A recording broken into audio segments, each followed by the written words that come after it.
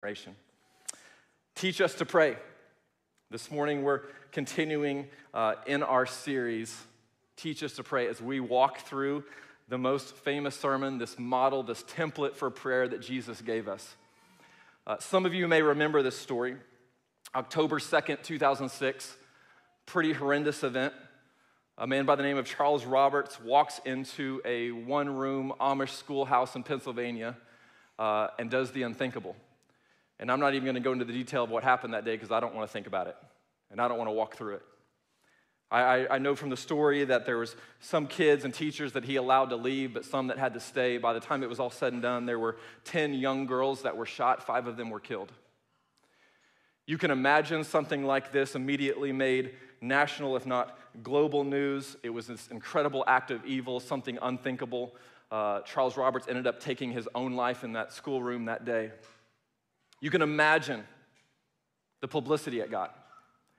But it's actually what happened next that caught the attention of the world. Because what happened next was really unthinkable.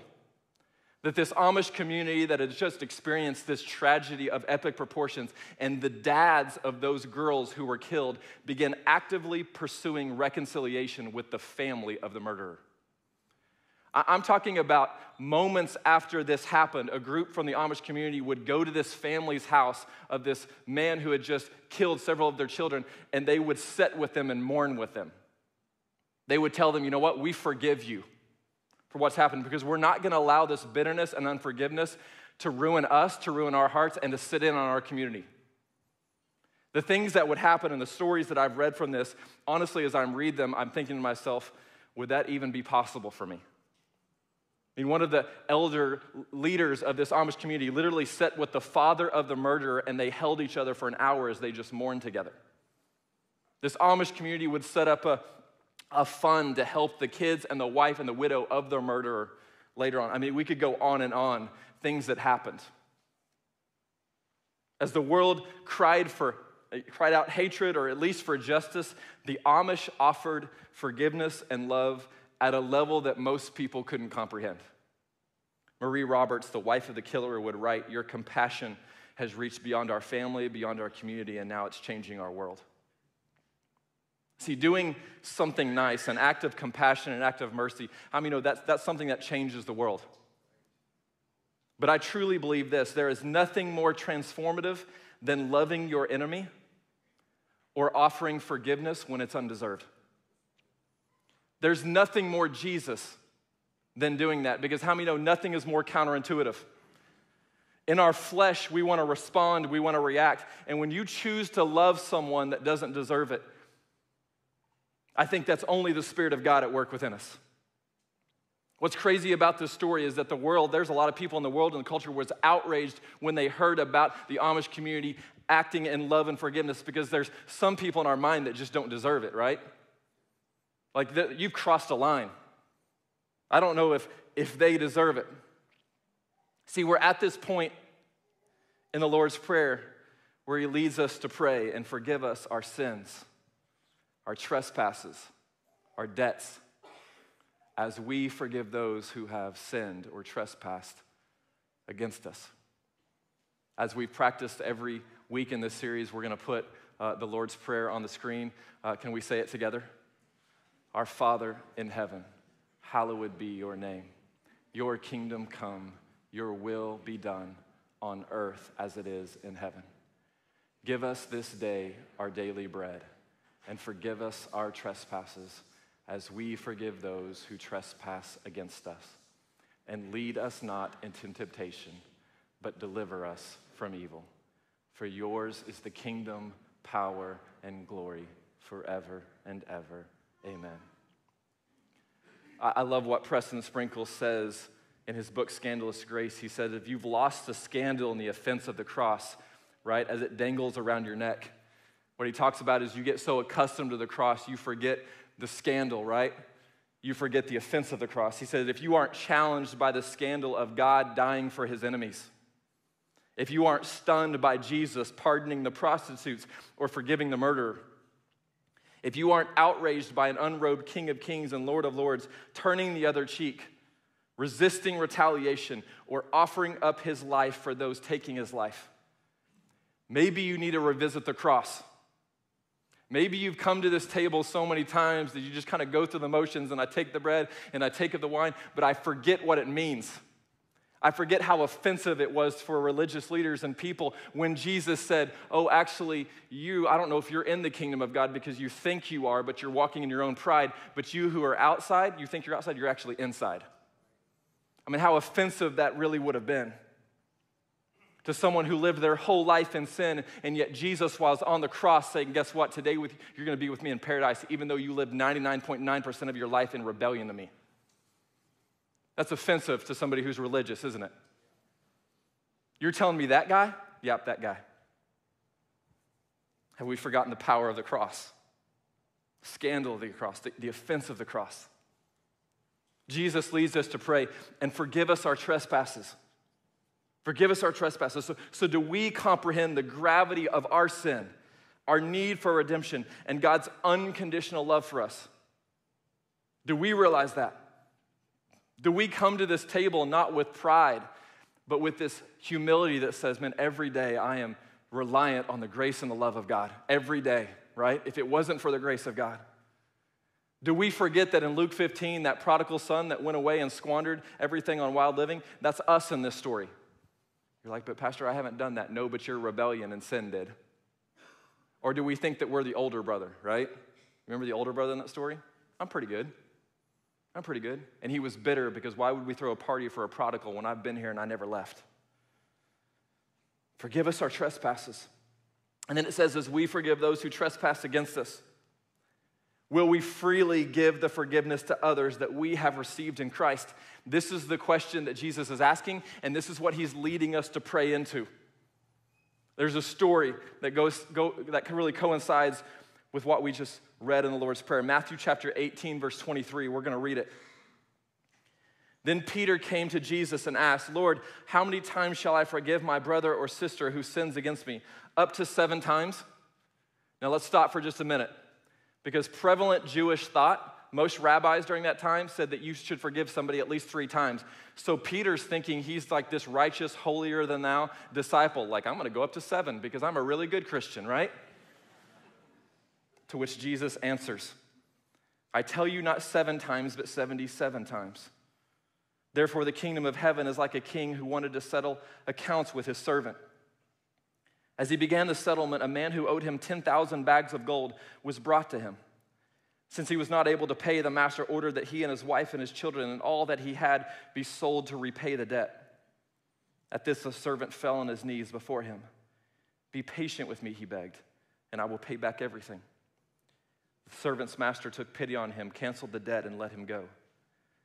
But when that servant went out, he found one of his fellow servants who owed him 100 silver coins. He grabbed him and began to choke him. Pay back what you owe me, he demanded. His fellow servant fell to his knees and begged him, be patient with me and I will pay it back.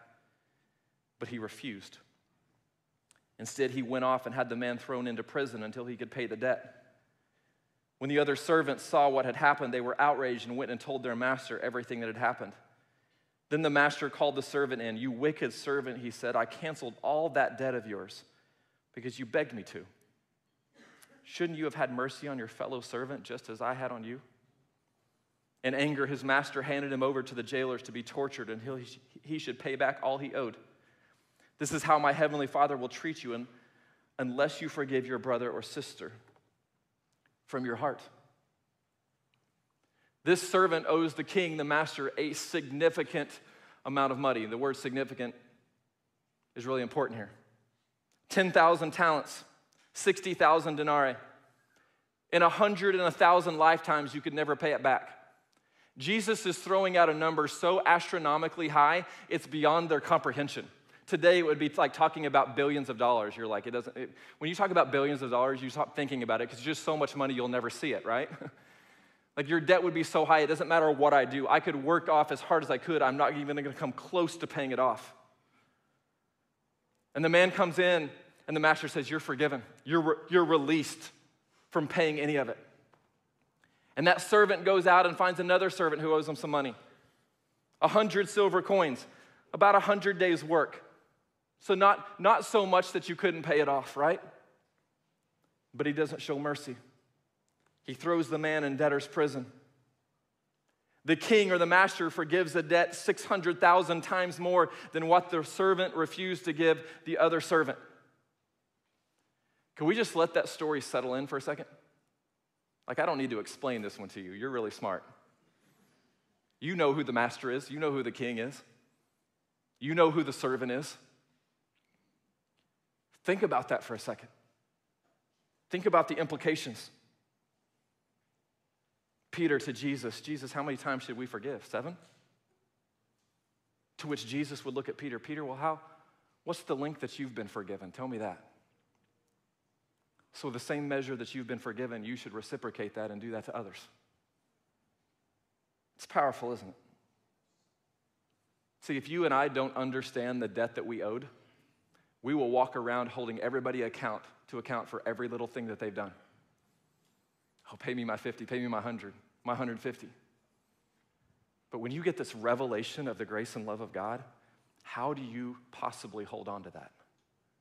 How do you hold on to that?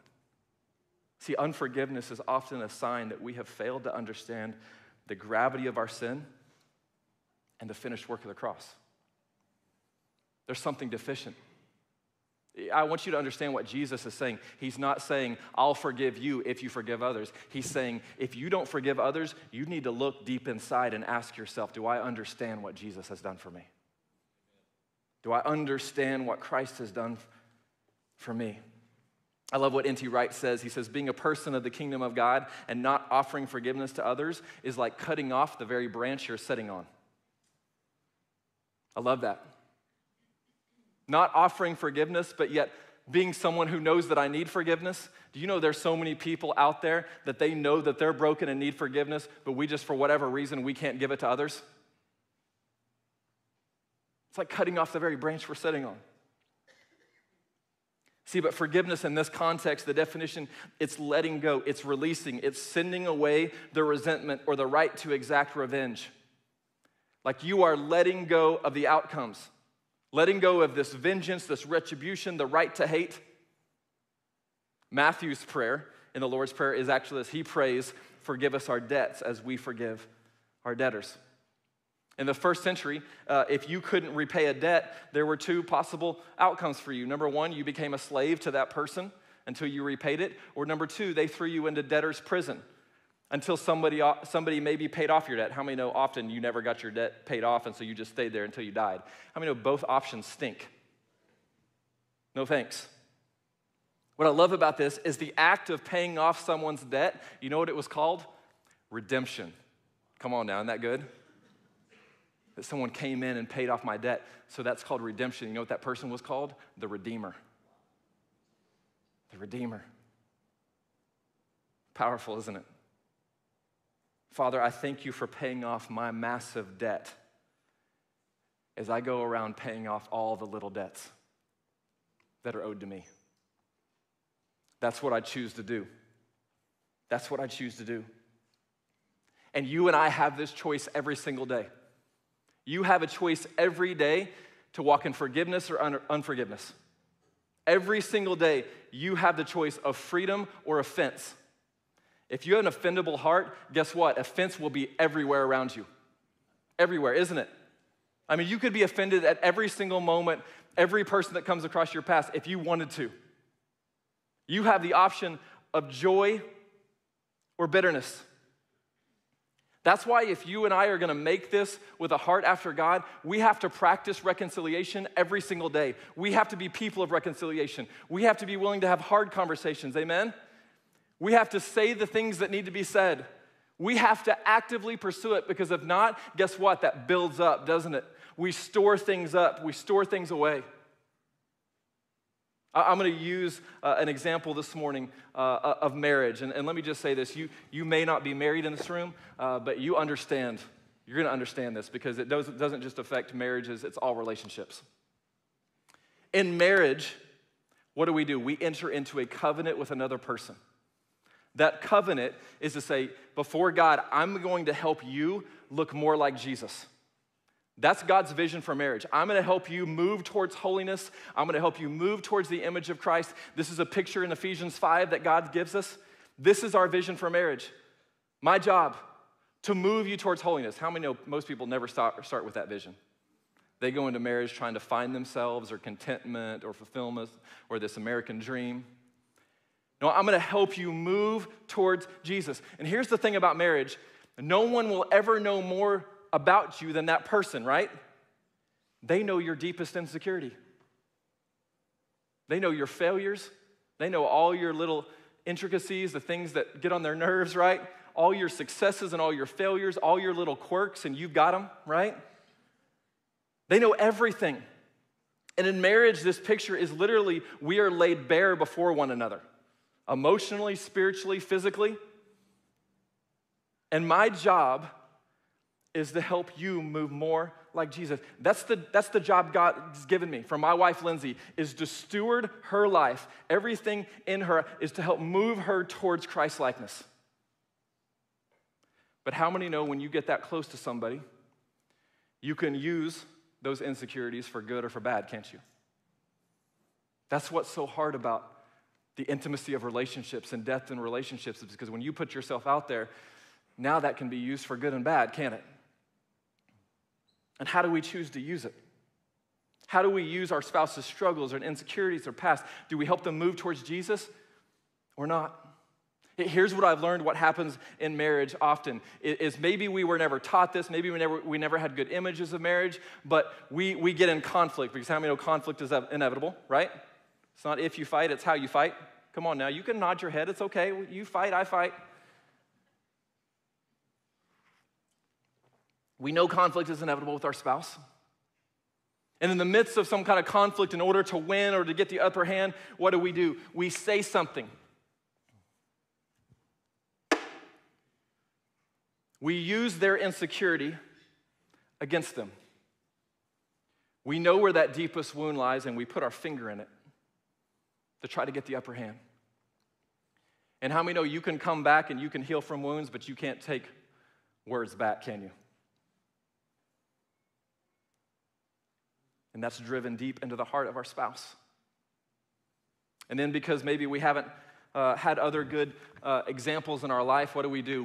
We take instances from the past, and we'll use the past. Well, you know what you did, what you always do, because that's what you've always done. Like this is the person we've covenanted in to protect and steward, and how many know words hurt? And I've learned over the years doing marriage counseling that a lot of people never talked about boundaries and conflict, and so a lot of couples, when they get in conflict, it's like the gloves come off, right? When Lindsay and I, before we sit down for marriage, we made a list of things that we agree not to do in marriage. We don't sleep in separate bedrooms.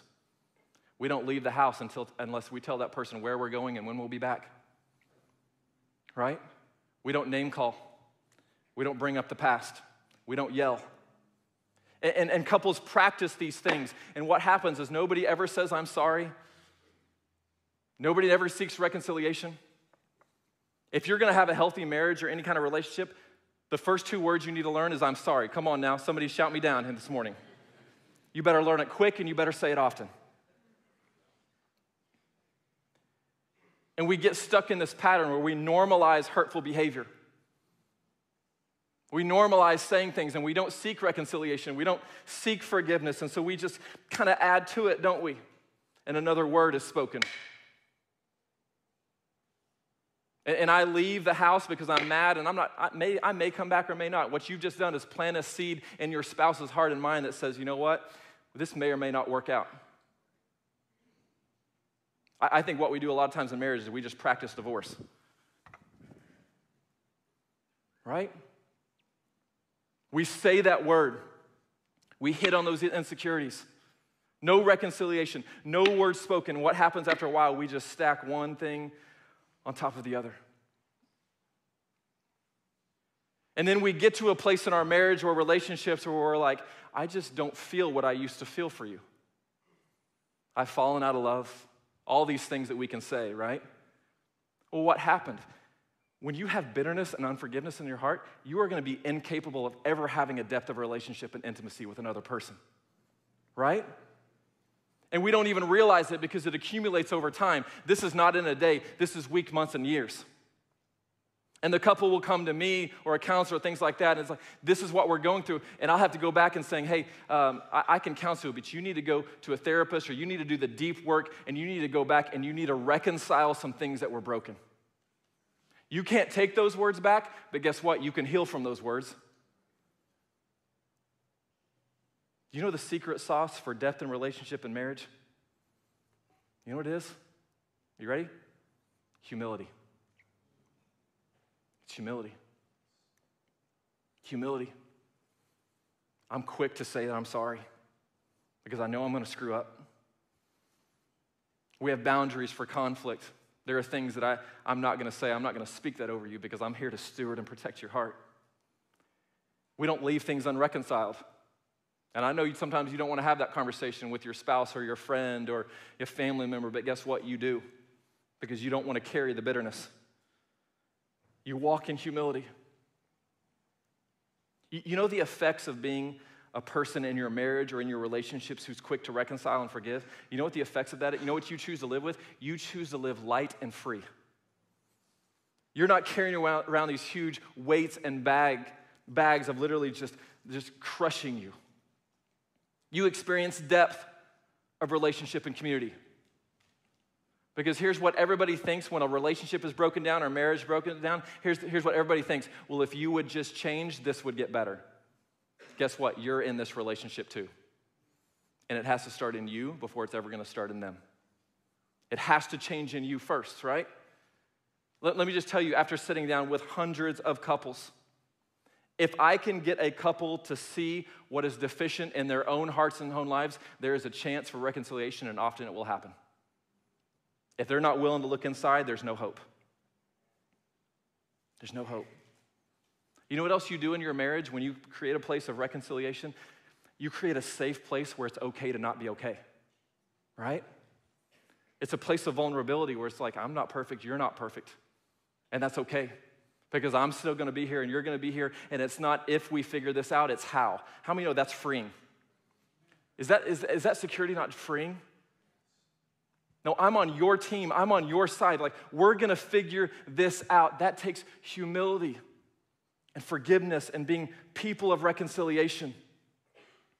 Let me tell you what forgiveness does not mean.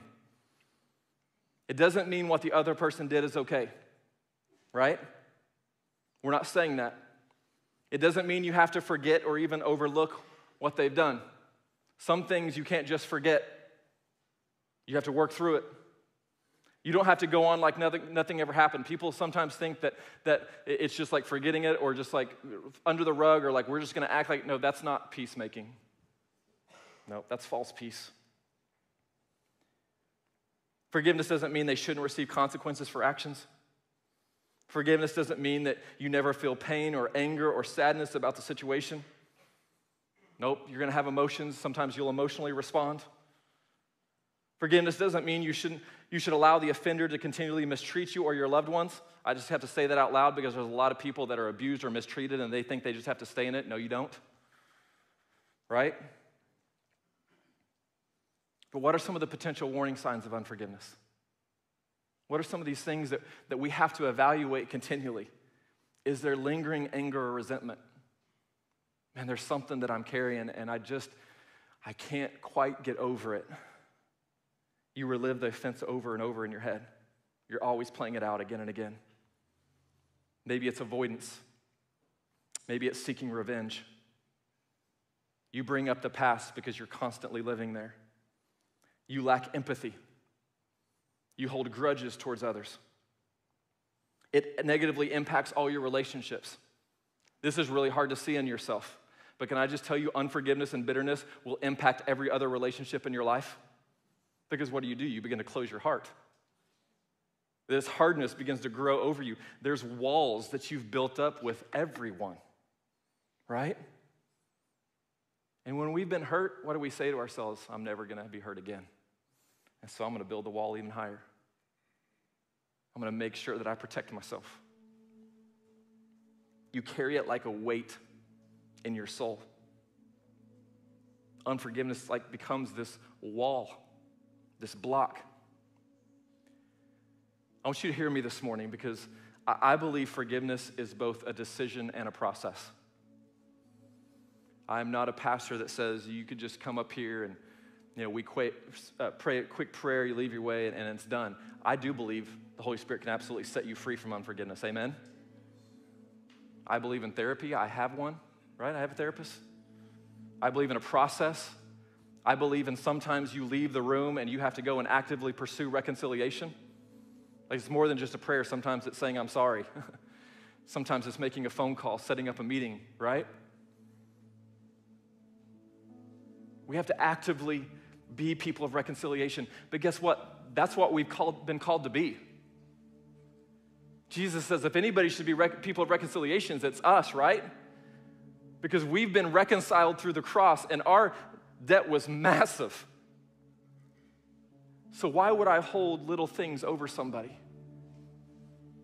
When the King has literally let me off the hook of a debt that I could never repay in 1,000 lifetimes.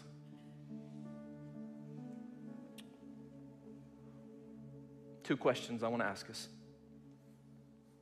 Number one, will you receive forgiveness? How many know you have to receive forgiveness to give forgiveness? You have to know that your sin has separated you from God, and yet He reconciled you through the work of the cross. You have to receive it. If you haven't received it, you will not be able to give it. You have to receive it, and maybe that's your response this morning. Maybe before God can break through and tear down this wall of bitterness and unforgiveness, you need to receive the love of God yourself. You need to receive forgiveness. You need to ask for repentance. Right? Here's the second question. Will you release unforgiveness? Will you release unforgiveness? See, I think maybe some of you in the room, you're aware of some of the bitterness and resentment and unforgiveness that lives within you. But I think sometimes maybe there's you in the room, unless the Holy Spirit reveals it, you're not even aware that it exists. And you just choose to carry around this weight with you all the time. How many know when you carry a big weight and you just carry it every day, you forget it's even there. You're just used to be loaded down by it. And the Holy Spirit wants to reveal that to you. If you would, this morning, stand your feet with me across this room.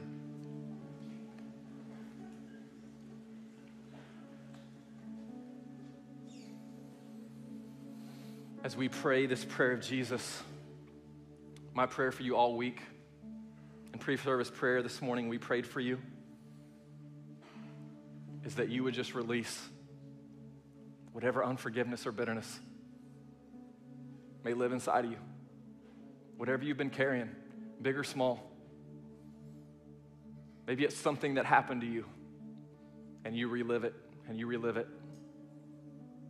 A word that was spoken over you that was undeserved,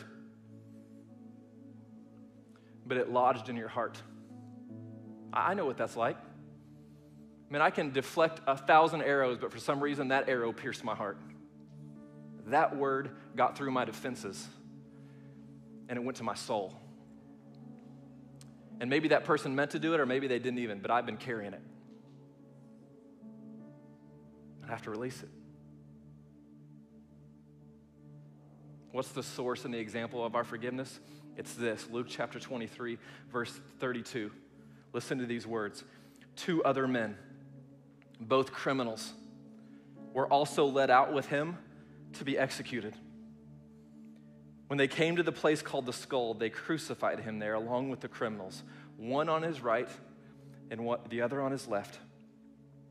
And Jesus said, Father, forgive them, for they do not know what they're doing. If you're saying to yourself, I've been wronged, something's happened to me that I didn't deserve, guess what? Jesus knew exactly what you were going to go through, and he became our example, amen? He released the very people that had put him on the cross, not holding on to that bitterness and unforgiveness, but forgiving them. Father, we thank you right now for the work of the Spirit in our lives, always leading us into life, into freedom, and truth. God, so we pray difficult prayers. We lean into hard things. And Father, we ask this morning that you would shine the spotlight of your Spirit on our soul. If there are people in this room that have been carrying weights of bitterness and unforgiveness, Father, that they would be set free by the power of the Holy Spirit. God, would we get such a revelation of your love today that we would be incapable of carrying unforgiveness with us. God, I pray for somebody this morning that walked into this room that first and foremost, they just have to make the conscious decision that I want to release it. I want to be free. God, I thank you that one of the greatest traps of the enemy is keep us locked up in this. But God, you desire freedom. You desire freedom. Would you bring that to your people this morning? Bring that to your people. God, we ask, God, that you would set us free. We pray these things in Jesus' name. City Church, we're going to prepare to come to the table like we do every week. The source of our unforgiveness is found in the work of Jesus, amen? And we're going to come to the table and we're going to take the body and we're going to take the blood. And I believe that God is going to soften the hearts of many of you in this room who need that. After that, like we always do, we're going to go back into a song of worship. But right after communion, we're going to open this up in the front. If you need to come and pray, our prayer team is going to be on the sides as we sing and as we worship. Maybe your step of obedience this morning is stepping out and you need to come forward or you need to pray somebody and somebody needs to agree with you in prayer for this, right? We prayed for you specifically in pre-service prayer and interceded that there's some people in the room, you've been carrying that weight and guess what? You don't have to carry it any longer. We believe the Spirit of God will set you free this morning from whatever weight of unforgiveness you've been carrying. And we're going to do that this morning. If you would, prepare your heart to receive the body and the blood.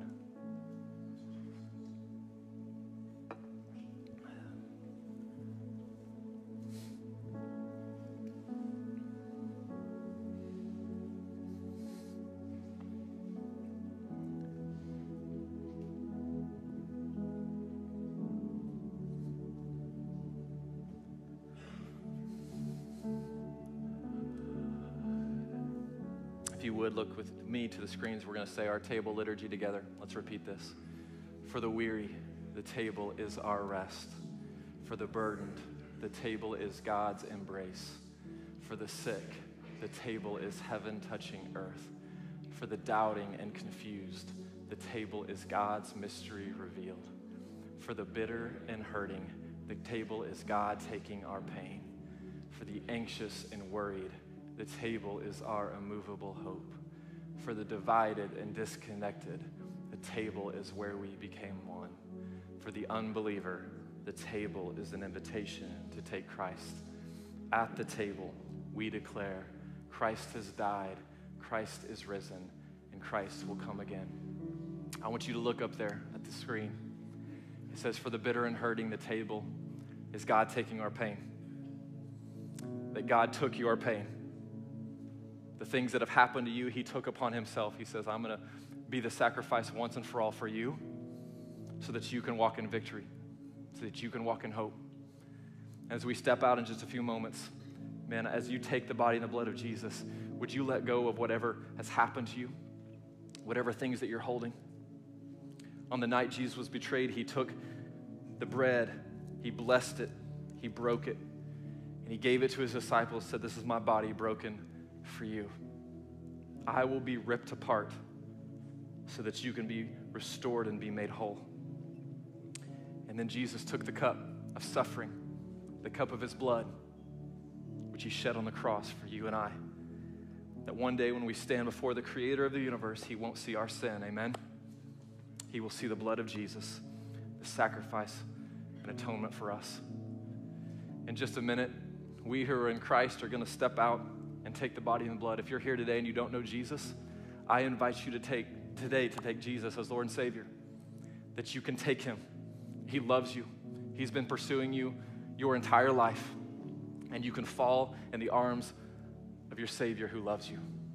I invite our prayer and communion team to come, prepare the elements. If you would, pray with me one more time. Father, we thank you for the Spirit of God at work in each of us. I thank you that the Spirit of God is actively involved to lead us closer to your heart, to lead us into freedom. And God, as we take the body, the blood of Jesus this morning, we receive the sacrifice and the forgiveness of sins. We receive what you've done, Father. We thank you, Lord, for your sacrifice. And we choose to leave our bitterness and unforgiveness at the foot of the cross. We choose to leave the things that we've experienced to walk in freedom. God, we release the debts that are owed to us. We thank you for that. In Jesus' name we pray. Amen. Amen. As you're ready, you can step out of your section to the right, come forward, and receive communion.